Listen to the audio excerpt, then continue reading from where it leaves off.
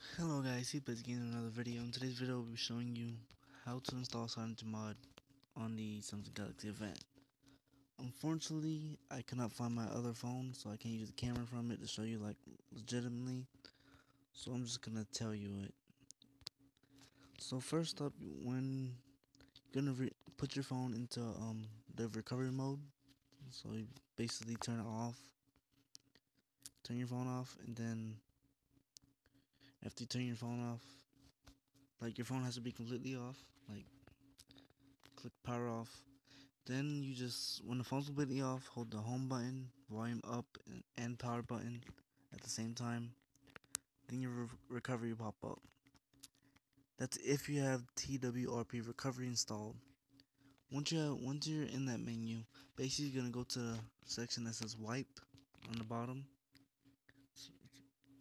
Then you're gonna click on it, and then don't click anything else. Just swipe it to factory reset. Then once you do that, after it's finished, click the back. Then go to install. Once you see install, there's gonna be a button that says, like, once you click install, it's gonna take you to like a menu. Find where you put the cm11, cm11 zip file. Click on it, and then it'll take you back to the install screen. Then you just swipe and it'll install. Also, download GApps. I'll put that in the description. And what else? And then do the same thing with GApps.